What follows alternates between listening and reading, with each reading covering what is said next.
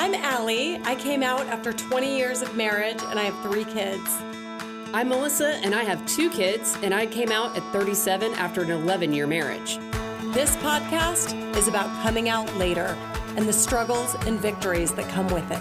When coming out feels like the end of the world, but it's really just the beginning. This is the Lesbian Chronicles.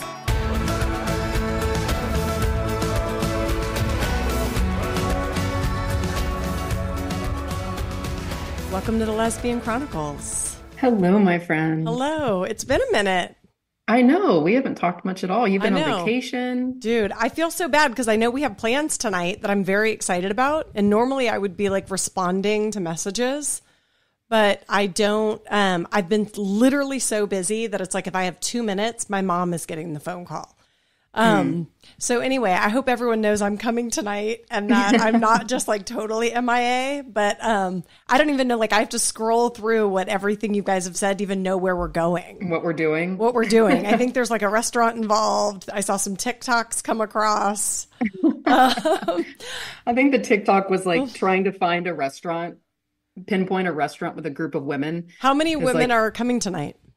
I think there's 7 of us total. Oh, wow. Okay. It's a big group. And it's to celebrate Christine's birthday. Very cool. No, I love that. I'm super excited, even though I'm not responding at all. I mean, I feel like I haven't been that responsive either. Okay. Sometimes group messages, like they start going so quickly. I know. And like by the time I look at it, I'm like, well, I missed all the jokes. Yeah. What am I chiming in now? So you guys, I don't even know what to say. Yeah. I did see that there might be some dancing later. Yeah, we're trying to find somewhere to go dancing. Our plan initially was to go to the basement in East Atlanta. Those of you who don't know about I almost feel like I shouldn't say this because I don't want to give away the secret. Yeah, I know. I love East the basement. Atlanta, the basement is one of the best places, or maybe the best place in Atlanta to go dance. Yeah.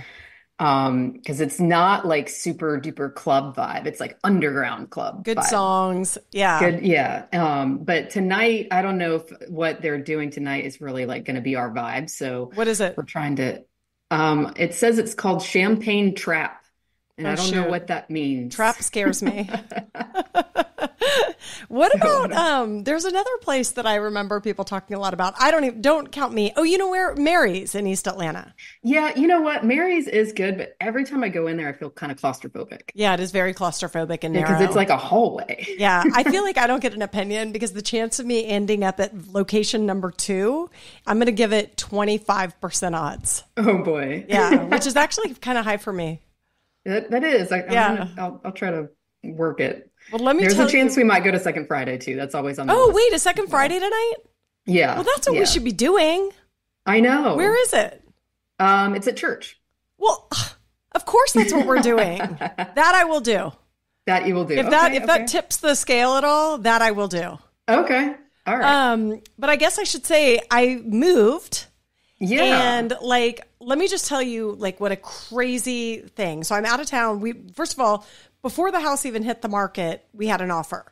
So, and they gave us 3 weeks, okay, to get out, but said that we could rent it back from them for 10 days. Okay. The night before closing, I shit you not, the night before closing, someone's dad shows up and starts like looking at the contract and is basically like, you can't let these people rent back. If you're going to let them rent back, you need to get a security deposit. And our real estate and my closing depends on that closing. So I'm also closing on a house. So at the 11th hour, you won't even believe what they asked for. Okay. They wanted a $50,000 security deposit for us to stay there. So what? I'm like laughing. I'm like, that's laughable. You're not getting it. It's not in the contract, not happening. I'm laughing. Okay.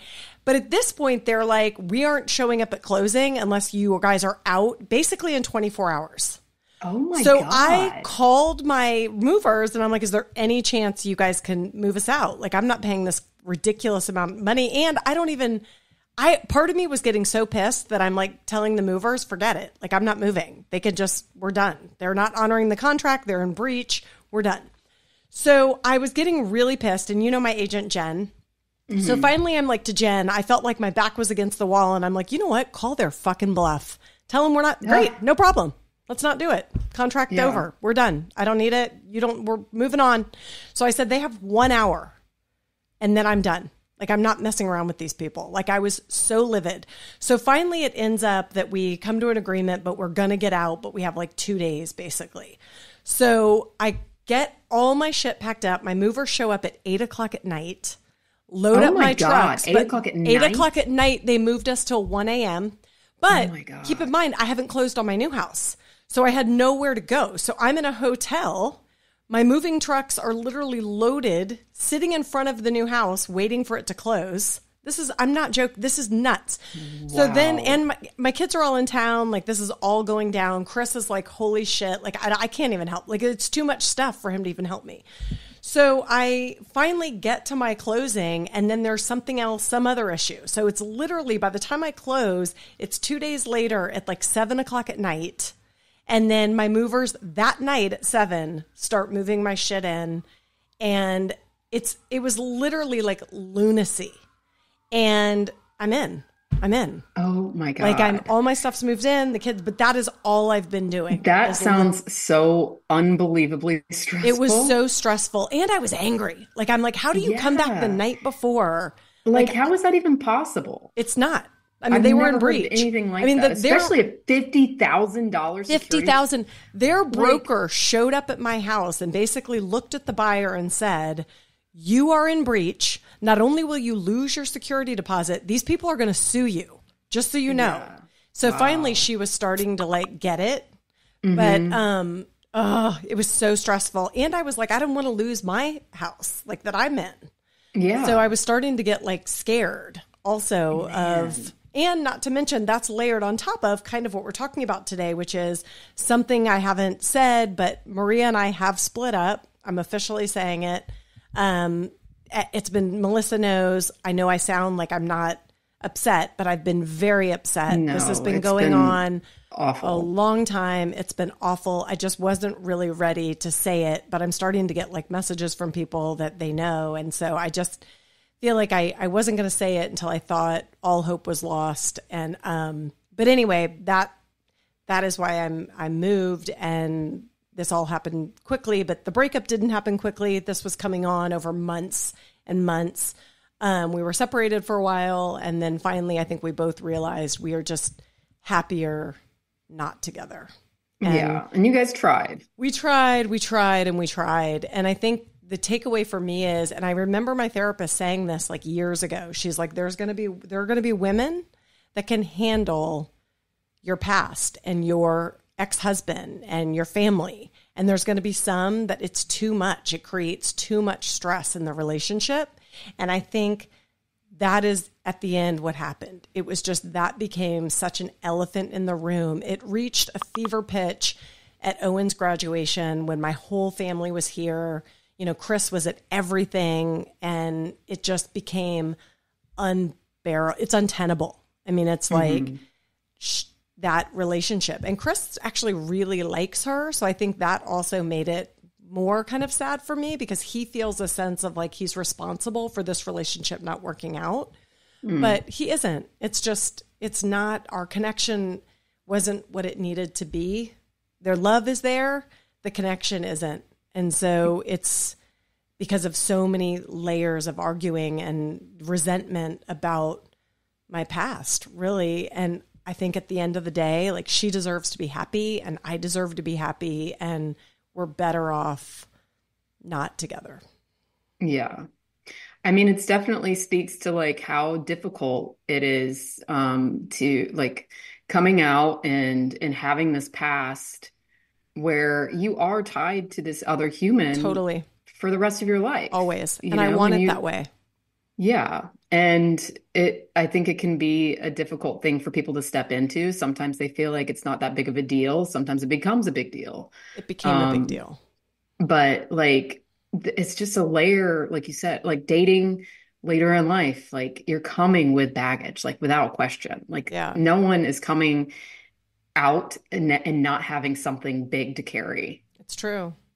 And I think like it seemed like, I know if she listened to this, she would say the full story is that in the early days of our relationship, we were so close that there were times when he was so down after our divorce that he he would say things to me that maybe from the outside felt inappropriate. Like, you're my person. I still care so deeply about you. He didn't want me romantically, but I'm his best friend, the mother. Like, he needed me in those days. Yeah. And as we grew, that changed, but it was just like the damage was done, I think. Yeah. Well, and I think, for Chris, he had a harder time with dating and a harder time with letting go. And I think that is another thing to kind of remember, is that when we're leaving these men, they're straight, Yeah, yeah. Like, yeah. they want to be with us. They want to be with us. It is really heartbreaking. And I do feel a lot of like empathy for them in those situations of Same. like how heartbreaking it is to just be like, this is my person that I have to let go of because they're not fulfilled by me. Yeah. And, it's been hard to watch my ex-husband move on really quickly, it felt like. But at the same time, it's like, what a relief to see how quickly he was able to get it and like see how someone else can love him differently and all those things. So, yeah. it's so hard all around for everybody involved. And I think too, without question. One of the things that has come up for me lately that I'm really questioning is like, I know I've voiced this before, but it's like as I was going through this process, I realized like in my marriage, and I know I talk about safety all the time, like it makes me sound like I must be so insecure that I have to feel this safety, but like the safety he provided me is something that is really, I'm still searching for. And it's the safety of there is zero question anyone's coming or going. It's the safety of like, I can say stuff and have an off day and I'm given grace that I haven't found. And like, I don't know. Sometimes I'm like, does it exist unless you have children together? I have to think yes, but I don't know. I don't know. I think that's something that weighs on me. I think you need to look at it differently though. Yeah. And think about the safety that you create in yourself. I hear that. I do. And the fact that you're this badass that's really killing it at life and raising kids and, buying houses and running a business. And like, if that is one thing that I have really taken to heart over the past year, like nothing's guaranteed. That's true. You can have all the safety in the world, but nothing's guaranteed, because what if your partner gets hit by a bus? Yeah. I think like I hear all that and I believe it. Like I believe all those things. I think for me though, it's like, look what a badass you are. But what if I don't want to be a badass? What I know, trust me, I don't want to be a badass anymore. I'm tired. I know. I want a partner. I want to not have to worry. Same. I want to have, not because I need security. I don't need financial security. I want someone to sit on the couch with and safely watch TV and not worry that they're mad or worry that I did something or worry. I never had that in my marriage. Mm-hmm. And I don't, you never had to worry. I never. She would say it's because I wasn't invested, but I don't believe that. And that's not my truth. Like my truth is I was invested. I stayed for 20 years. We were best friends. That's why we're still very close. I clearly was invested. I'm not willing to let go of the investment. But for me, I can't say that I ever thought like he's going to leave me. I never had that thought, but there were times where I just didn't feel like he's going to have my back. Yeah. Like that kind of thing. But I don't know. It's definitely something like that. I want all those same things like you're saying. I really truly do. And that's one of the hardest parts of like my breakup is like that I've lost this person. I really thought that like we were going to do life together. Yeah. But I've also realized that like wanting it so bad puts you where you choose poorly. I know. And I won't do that.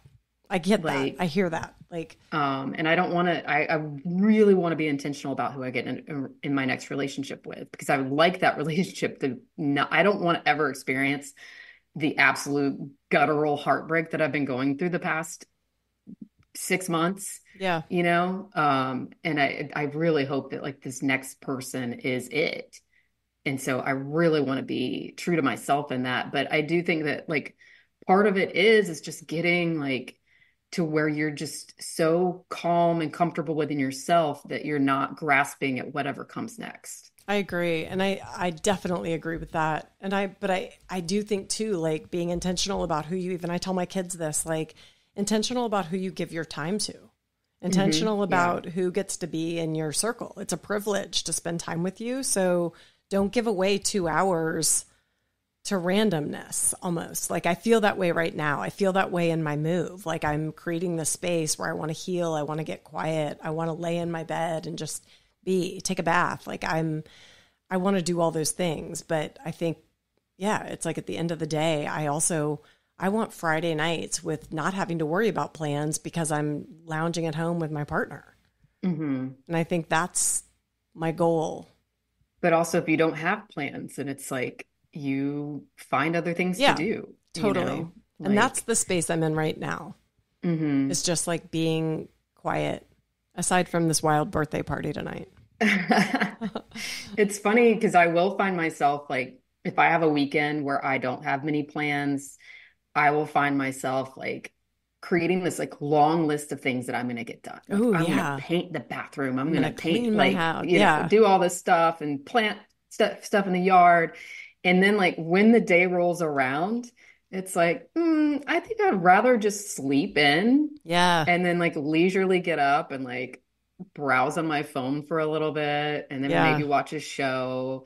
Like I'll try to find like one thing to accomplish during the day. Like do some laundry or clean something. But I'm like, it's kind of nice to just like chill and not really do anything. Like I feel like I've been so go the past several years. Actually, really since my kids have been born, I feel like that. Yeah. Like, no, I hear that. That's definitely true. Like the things that I want to do would be even just like take the dog and go hiking and like I don't have to do that with someone. I'm perfectly happy doing that on my own. I love running. I love reading.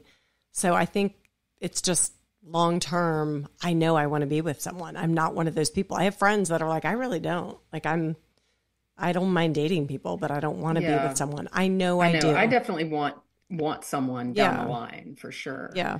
But it is kind of like, I'm trying to embrace, like I've decided the universe kind of wants me to be single right now. Yeah, that's fair. Because it's like, I've like tried to get, like I said, like a little bit on the dating apps. I've tried to like connect with some people and everything is falling flat. I'm also realizing like I'm terrible at flirting. It's I don't believe awful. That. Yeah. It's embarrassing. And I'm like, the universe just wants me to be alone. So I'm falling into that. But one thing I really like about not having someone to kind of like, quote, answer to is that I can eat whatever I want, whenever I want. Like there's no discussion on like, what restaurant are we going to go to? Like, but they don't have this, you know, all that kind of bullshit. It's like, I can just be like, this is what I want for dinner. I'm going to order it and go pick it up. Like, and no big deal. That's like, true. No discussion. It's funny that that's like yours. Mine is more like, I thought about this last night. Like Chris came over and was doing something to help me in the new house. And he was also like talking to the AT&T guy for my internet, like trying to make sure my internet was set up and make sure I had good stuff. I don't know. He was just doing it partly for me, partly because his kids all need good Wi-Fi at the house.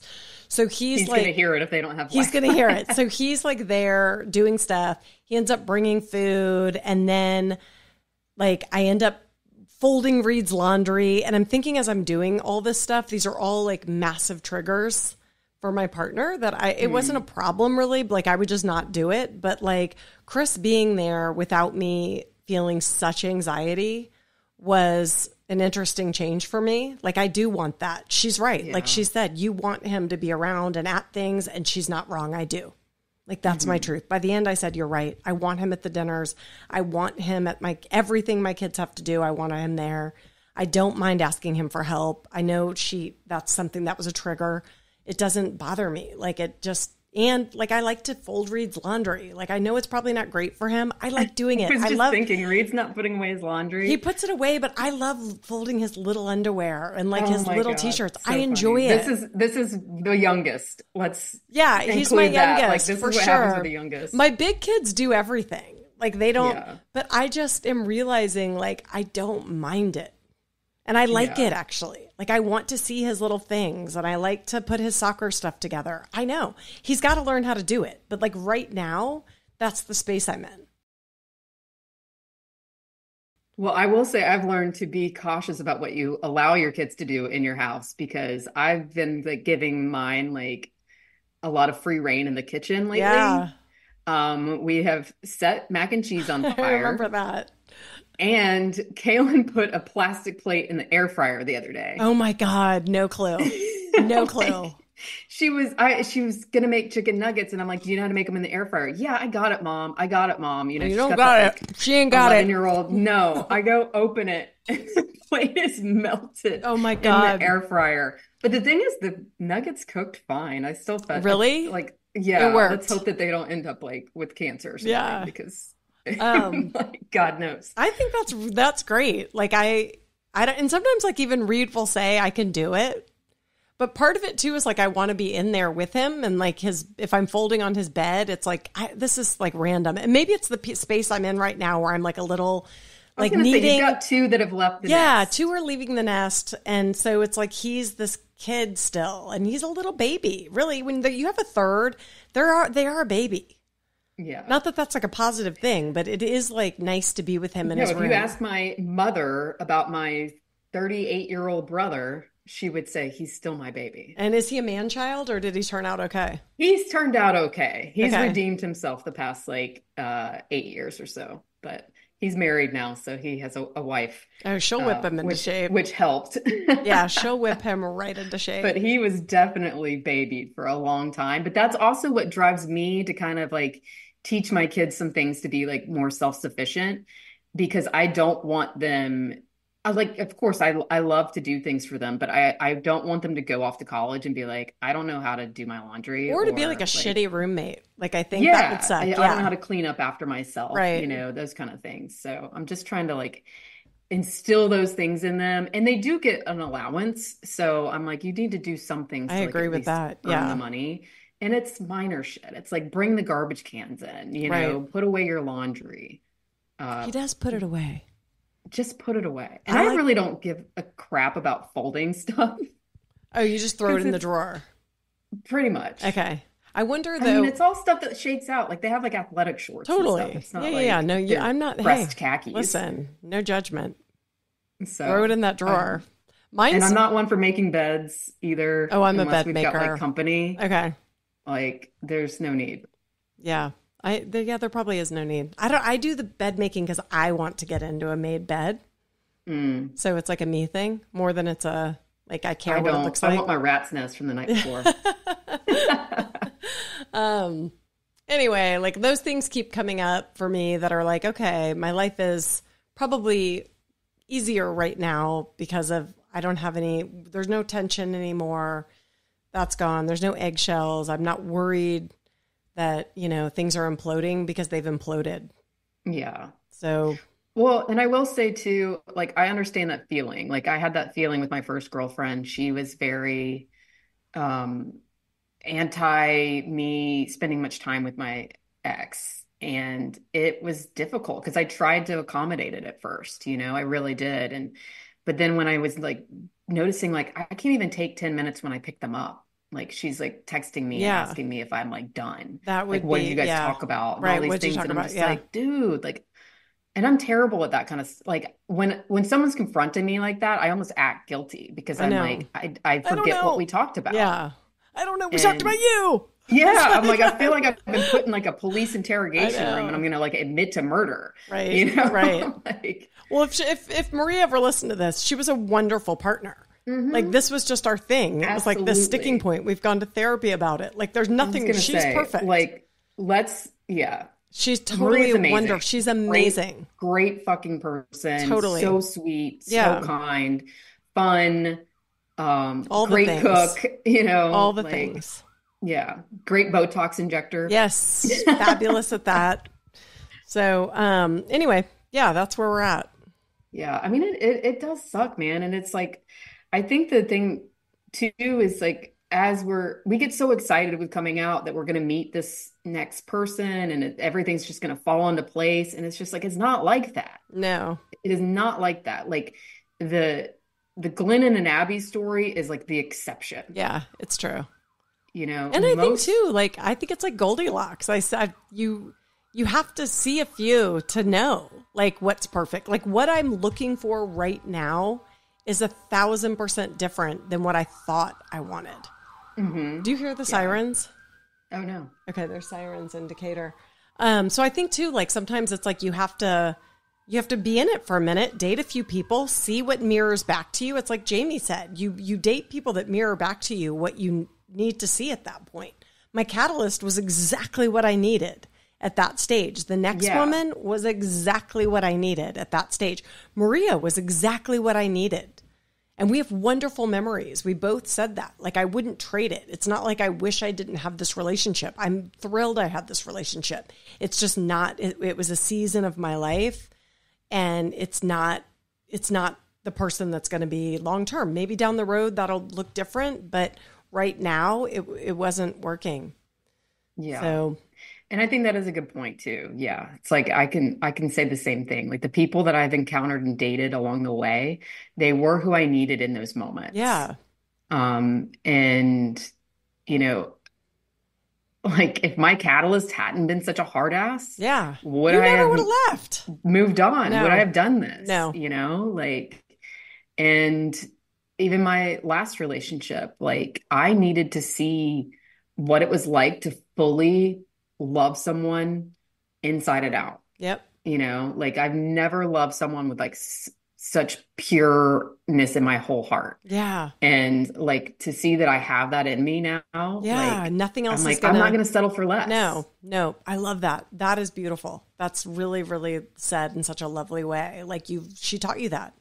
Yeah. And I think there's something really cool about that.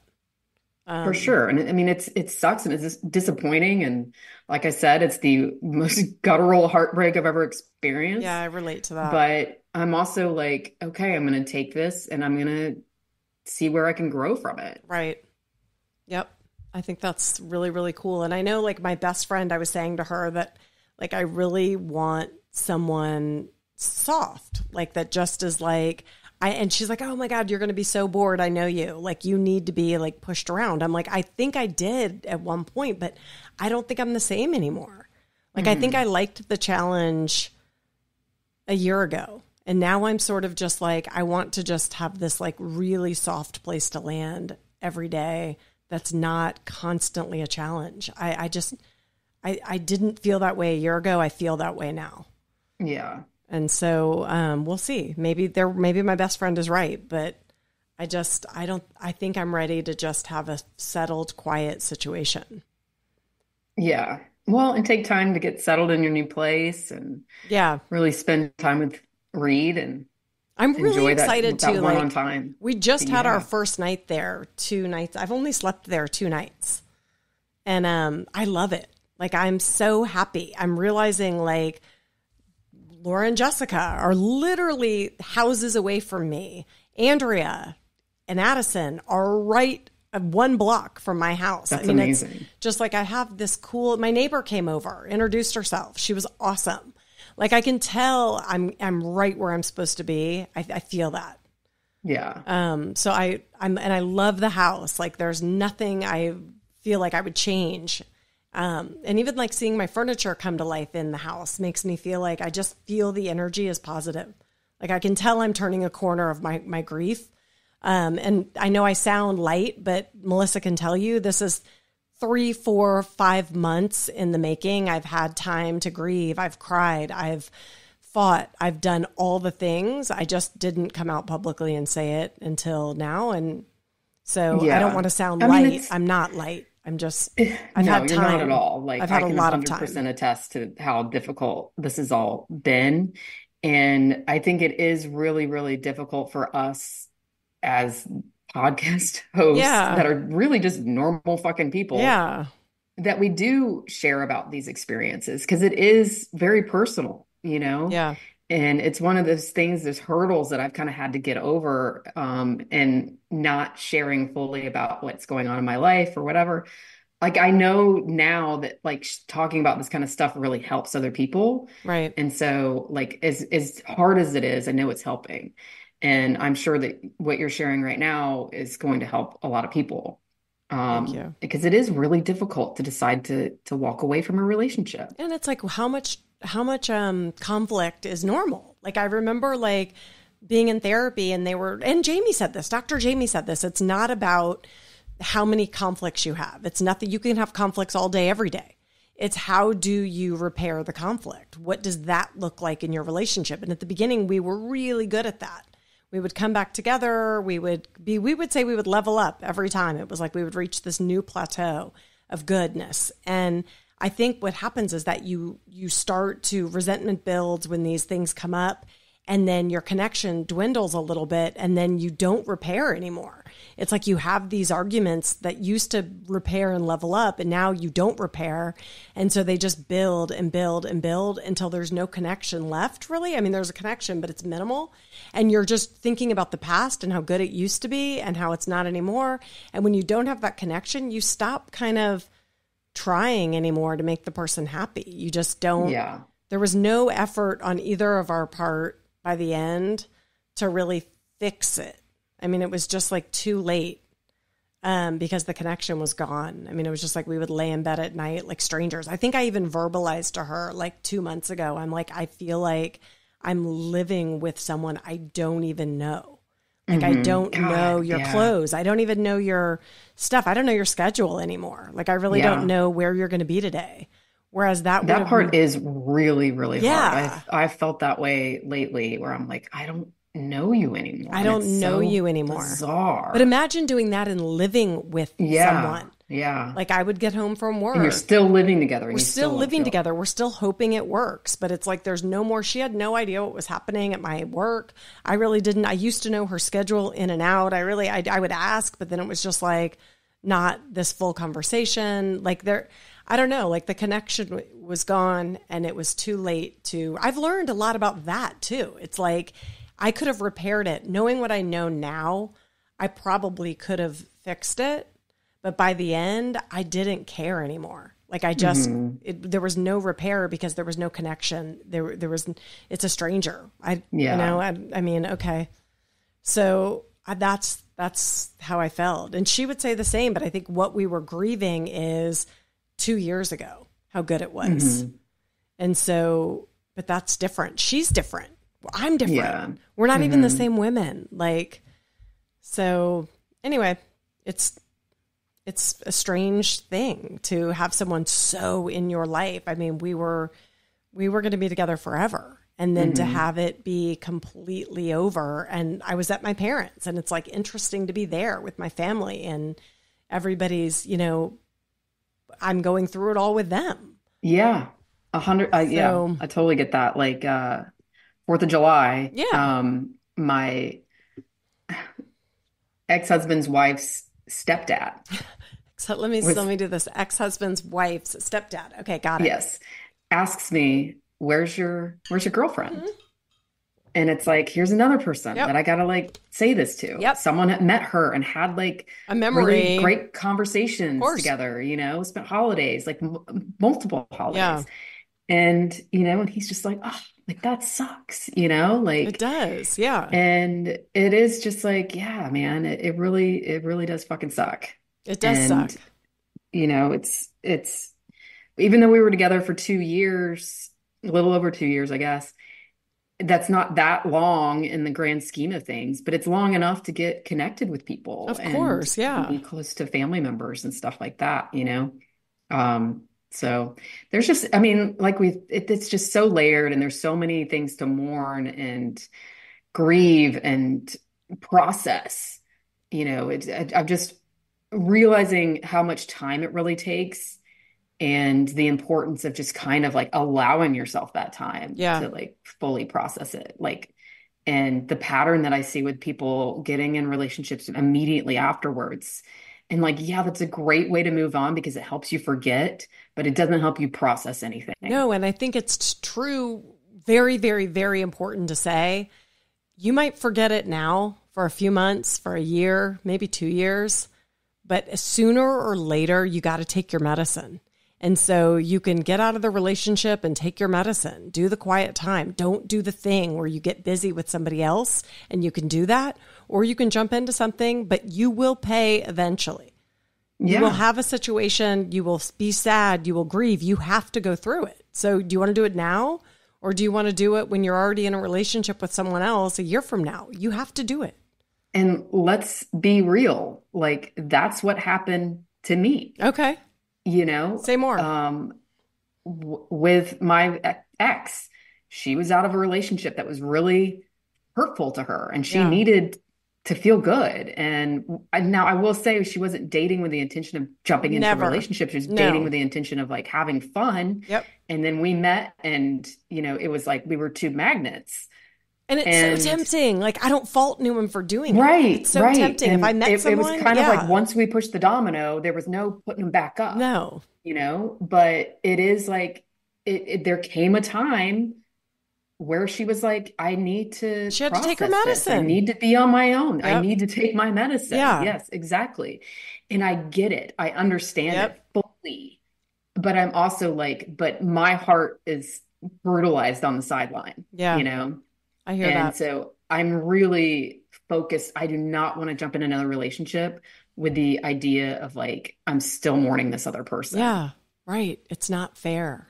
But it's no one's fault. It's like, I know I'm saying all this. If I met someone tomorrow that was like, oh my God, you're everything I wanted, I don't know how you don't do it. Like, I don't know how you fight it. Like you. And I think also a lot of the times coming out of a breakup, especially one that's traumatic, where it's happened suddenly, people are in survival mode. They're doing what they can to get out of bed in the morning. Yeah, right. Oh, And, God, I relate to that. Every day I would wake up and be like, how do I feel today? I don't know. Yeah. And like there's something to be said about what it does to your ego to not be chosen by someone. Yeah. Right. And you want to, what better way to fuel your ego than to get other people to like lift you up? Yeah. And I'll tell you, thinking about too, like you versus me, your children are younger than mine, my big ones. And so I think too, like I had these built in, I don't lean on them. They are my children. They aren't my friends. So I don't want to give the wrong impression, but I do. They're, one of my daughter's 20, my son is 18. They both rallied around me in such a way. Like Tate came home from school and said, I am here. I am here. She just left today. She was here through the whole thing. Owen said, I am here every night with you until we are moved into that house. And then I'm still staying until you tell me you're good. Like I have adults basically with me all the time that are built. I'm not looking for another relationship, I guess is what I'm saying, because I'm full right now with helping them navigate this new chapter. And they're helping me because we're setting up together a new chapter. I keep saying that. It's the people are not disposable. It's just that was a season of our life. And now we're going to have a new, beautiful season together. Yeah. Well, and like you're saying, those people around you are filling you up right now. Yeah, they are filling me up right now. Yeah. Like Michelle that we had on a few months ago said, date your friends. Date your friends. She's coming in town next week. Yeah, I know. And I'm working. You can come. I know, but every night she's here? Yeah. I know. Damn. Okay. Well, maybe we could do a lunch of working even. Nights. Yeah. So. Okay. But yeah, like I've really taken that to heart lately, instead of like trying to find someone on a dating app to go meet and hang out with, like hang out with your friends. Hang out with your friends. I think the woman on the dating app is going to make you feel worse. It's like, to me, it's like alcohol. It's like, it's fun in this moment, but you're going to have a hangover the next day. Like, yeah. Cause you're like, well, that wasn't it. Yeah, that wasn't it. And that wasn't it. That wasn't and it. that wasn't it. Wasn't it. So it's not going to be it right now because the universe has decided for me. Well, and that's good then, Yeah. I mean, I think it's just have fun and like date your friends, date yourself, date your kids. I mean, in some ways it's like they're fun right now because they're 100%. Thank you for bringing that up because I have really been trying to like embrace the fact that I get to spend time with them one-on-one all the time. I know. I get to do that. It is not something that I would be able to do if I had a partner. My attention would be on my partner. Totally. And I would be like sitting poolside and not jumping in the pool with them. But like the other day we like raced to get like dive sticks in the pool. It was like the most fun I've had in the pool in years. Yeah. Just to like be a kid with them. Right. And it's like when you don't have to worry about like, how silly do I look? Right. Wearing a mask. Yeah. a scuba mask. It's like, who gives a shit? Yeah, who gives a shit?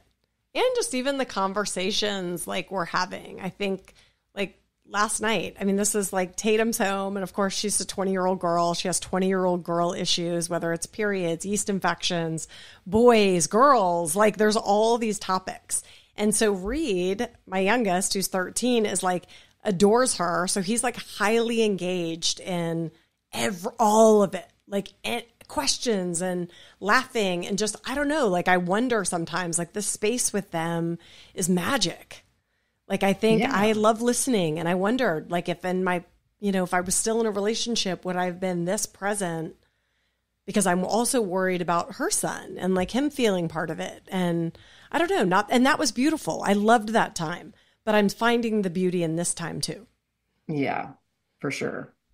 So anyway, heartbreak sucks. We actually have a heartbreak coach that's going to come on in the coming weeks, which I'm really excited about. Yes. Because God knows we both could use it. We need it. Yes, we definitely need it. Yes. But I'm looking forward to tonight. Like I'm actually in like a good headspace today. I hope it lasts. I love it. Where I'm excited. Awesome. I'm going to shower, do my hair, get ready. Yeah. Look cute. Look cute. We'll see what happens. I'm excited too. Yeah. All right. Yeah. Well, this has been fun. Yes. And I will see you later. When do you get to Atlanta today? I'm going to get up there around 5:30. 5:30. Okay. And what time is our dinner, Rose? 6:45. Okay. Very good. All right. Well, I'm looking forward to it. All right. Bye-bye. Bye. Want to support the Lesbian Chronicles podcast? Rate us and write a review on Apple Podcasts or Spotify. We love listener feedback. If you'd like to share your story, email us at melissaandalli@gmail.com. That's Melissa, MELISA, and Alli, ALLI, @gmail.com. Or follow us on Instagram at Lesbian Chronicles.